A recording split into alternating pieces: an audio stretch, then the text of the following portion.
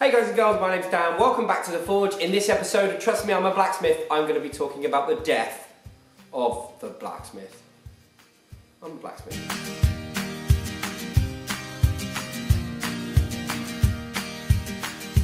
So, I put this video out to vote. You guys voted to see the death of a blacksmith video. I'm a little bit behind on videos. I'm moving house. And it's taking up more time than I would like, and also there's some internet problems, but they're getting sorted, so hence my lack of videos at the minute, so I apologise. But this video, the death of the blacksmith, or what I'm actually going to probably end up talking more about is forging, or the process of forging. Now, the blacksmiths are sort of like dinosaurs. They didn't kind of completely all die out. Just quite a lot of them did.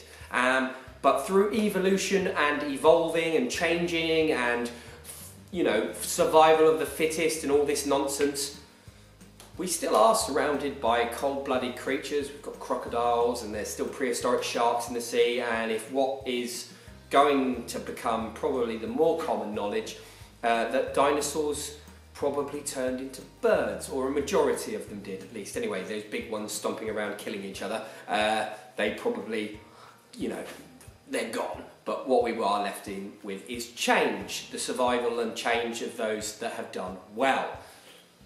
And the big meteor, or the rising sea levels or temperatures or whatever it was, or ice age or whatever they say the dinosaurs were killed by, kind of happened to the blacksmith. Obviously there was no meteor, but there was the Industrial Revolution and two world wars. And by the end of the Second World War, what was known as a blacksmith had quite clearly changed. And your common garden blacksmith, I'm calling it common garden blacksmith as a joke, but the blacksmith that you would find up the fork in a road, who would fix your pots and pans, shoe your horse, and maybe even fix the cart you were riding on, didn't exist anymore. During the Industrial Revolution, blacksmiths made themselves distinct by producing larger and better pieces of equipment and turning themselves from blacksmiths into engineers, and then from engineers to machinists and all these specialist guys. So today we see the rise of the 3D printer. Back in the Industrial Revolution, the using of coke, the development of the Bessemer converter, the building of steam engines, the requirement for really large factory floor shops which would employ lots of people, bring them in, skill them up and get them making large machines that might do other jobs, and that's kind of caught on. So nowadays it's not unusual for a workshop to have a drill press, it's not unusual for a workshop to have a small lathe, it's not unusual for a workshop to have a mill, it's not unusual for a workshop to have a grinder. Tools that blacksmiths might not have had back in the day. Your common old blacksmith banging away in his workshop might not have had a pillar drill, especially if you go back quite some distance. Now, some shops were very mechanicalised, some shops were by the water and they would use water power to run hammers, trip hammers and all sorts of things like that. I'll see if I can find a nice video. There's going to be lots of links in this video.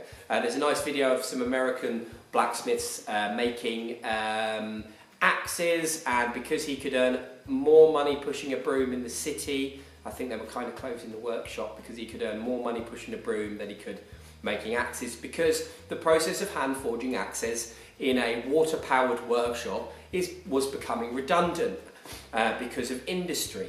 And this is the thing that truly made blacksmithing extinct. Not that people didn't want metalwork, not that blacksmiths were rubbish and they couldn't compete. It's because industry turned up and made things cheap and available, and also it made jobs for, you know, anyone who could press a button or anyone who can stand in front of a thing, load a hot piece of metal in, bam, out comes a forged product. Now that's what's changed, and that change happened basically from the start of the Industrial Revolution all the way through to the end of the Second World War, where it's commonplace now. And this is what brings me to the death of blacksmithing. Things like Forged in Fire and Alex Steele and Chandler Dixon and you know, all the TV programs you may have seen about blacksmithing that talk about either the history or you know, these ideas of competition by making knives, they are all keeping our community alive and well. But it's changed. Our community has almost 100% changed from what a blacksmith used to be to what a blacksmith is today. And there's nothing wrong with that, because that's what happens. Things change. Now that brings me on to the subject of forging. Now forging for me is probably, you know, blacksmithing is a very European, or sorry, not a European term, it's a very English way of calling someone who works with metal a blacksmith. So aka in the UK, a blacksmith might be a welder fabricator who welds and fabricates gates and railings together. In my opinion, he's not a blacksmith, but that sometimes is used as the term for a blacksmith. I worked for a guy who was like that, who just used to forge a taper on the end and then scroll stuff up, but then weld the gates and railings all together. There's nothing wrong with that as well. I don't have a problem with that, but he would class himself as a blacksmith, as I would class myself a blacksmith. I think in Europe and Australia and other places in the world, I don't think that is colloquially okay to call yourself a blacksmith if you do that.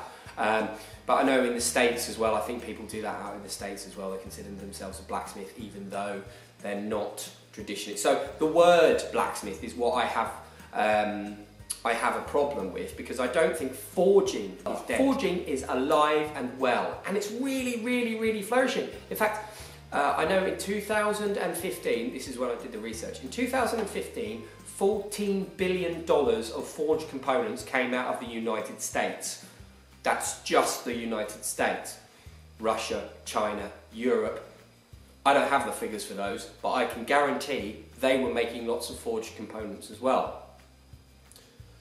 So if forging is still very popular, but blacksmiths are dead, why are we still forging? And this is the real reason for this video. Because forging is epic. Forging gives you 3 advantages over any other process.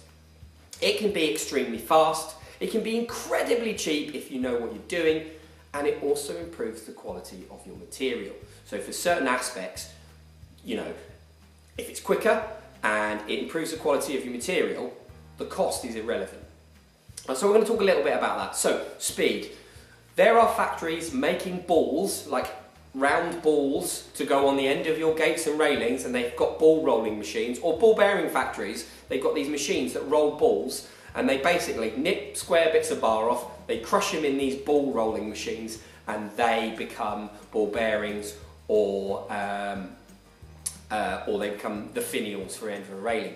They are forged parts. Another example of forged components could be crankshafts. So very complicated components that need to be forged go into very complicated moulds, or dies as they're called. They bang out the shape, and then they'll go through a few processes of shaping, and then they'll end up getting slightly machined at the end after they've been formed, and then sent away to the car manufacturers to be assembled into cars. So if you're having to machine and grind all of those components, that could take a lot longer than forging the parts. So I know you see some of these parts, the bar gets hot, it goes into the thing, it gets stamped out, it goes into a final stamp, it goes into a final die or a finishing die, it then comes out of that and gets stripped, it then goes away and it gets twisted, and then it might get forged maybe slightly again to make sure everything's in the right place, and then it goes and gets heat treated or whatever, and then it goes off and get ground. That is a lot quicker than loading a billet into a machine, machining it all, and then sending it away for heat treating, and then coming back. Now there's another reason that they might forge a crankshaft, and that is for the improved qualities. Forging at speed, so we're talking one or two heats, maybe 3, maybe 4 is probably at its limit. Forging does something to the material that only happens when you hit hot steel really hard, or you roll it in a press, or you put it into a ball rolling machine or something like that. The steel is compressed and the grain structure is improved. The density of the steel goes up slightly, it doesn't go up very much, but it does increase. It improves the grain structure as well. It lines up what is kind of like a hash shaped, like when I talked about grain structure before, it's kind of referred to sometimes as wood. That's not true, because the grain structure runs this way and it runs along the length as well. So you sort of get like a hash like a hash mark grain structure. But by forging, that pushes all of those lovely grains into all the nice places, and then through heat treating, normalizing processes, that grain is allowed to settle really nicely into those areas. It's not only is it the structure itself has been made denser, but it's improved the qualities. So the crankshaft, for example, has a very wiggly wobbly shape, and by passing the grain structure through nicely so that it matches that shape, it improves the toughness of that material so it can work harder. Example, Formula 1 racing cars, when they were allowed to dispose of their engines really quickly, weren't using forged crankshafts, they were using billet machine crankshafts, but now their engines have to last probably 6 months. They're not allowed to do that anymore, so they put crankshafts in them that have been forged. So that's one example. I also worked for a guy, or spent some time with a blacksmith called Roger Lund. He makes components that are forged because customers desire improved grain quality, so that when they make the parts, they get machined and finalised, they go in, they can work harder and longer. I have been approached by customers, engineering customers, who also want improved grain structure forging. So, for example, a small component that used to be welded onto the end of a cylinder, they buy these from China at the minute, or is it Italy? It's one of the two. China and Italy are like massive forging countries. But basically, they buy these small components, they get welded onto the end of a cylinder. If they billet machined it or cast, the parts would bend, but because they're forged, the grain structure is strong enough to withstand the heat from the welding process, and the part doesn't bend. Another example is the same company, they approached me about making hydraulic rod that goes inside a ram for a table that used to shape material to separate large rocks from small rocks. That rod used to be, the eye was made, the rod was made, they were joined together and welded together, they were snapping within hours of going on the machine, and then what they did is the eye, they then put a little screw fitting that would screw inside the rod, then welded it, they also snapped. Now the result was they were making billet machined components from one piece, so they were starting with a very large piece of material, they were machining the whole rod with the eye on, and they were snapping. They've now, I think they found a company that's going to do it for them, I'm not quite sure, but basically they are now having those rods forged. The difference between the welded, the billet machined and the forged, the welded rods were snapping within hours, the billet machined rods were snapping within days, the forged rods, I haven't heard anything back from them about the forging. I'm assuming they're going with a forging process. I know the guy kind of well. We haven't spoken about it for a while, but there's been, that's the process they've chosen because the improved quality of the grain structure and then the machining process meant that the rods were lasting a lot longer. There are two other examples, and I'll put some links down below to these videos because I think they're very interesting. Golf clubs. There's a video in there about golf clubs. There's a metallurgic engineer that talks about grain structure and flow grain structure. Go and check that video out. There's a difference of quality and feeling between a product where you're hitting something with a forged product and you get different kind of vibration back through the club than you do with a cast head of like an iron golf club. And they were saying like the reasons for the casting was you could get more complex shape. The reason for the forging is you get this different feel, this different quality. And finally, shovels. There's a big difference between a forged shovel and a non-forged shovel, a fabricated shovel. Forged shovels are so much better than cheapy fabricated shovels. Forged shovels cost more money. There will be some links to some videos down below, and they also talk about the improved quality that you get through forging. So basically, is the blacksmith dead? Well, maybe the name blacksmith's dead, but is forging dead? No, and forging will not die for a long time.